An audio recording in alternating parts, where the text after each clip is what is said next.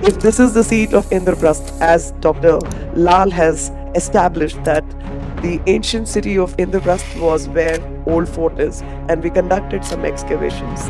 There again, I had a mind that, like in Greece, Athens, they have a open, not really open air, but like this hole. On the sides, they have exposed certain parts, preserved that by the walls, and put the glass on top, so you see the civilizational remains underneath. I wanted to do that in Purana Qila so that people know that Purana Qila was always habited, always.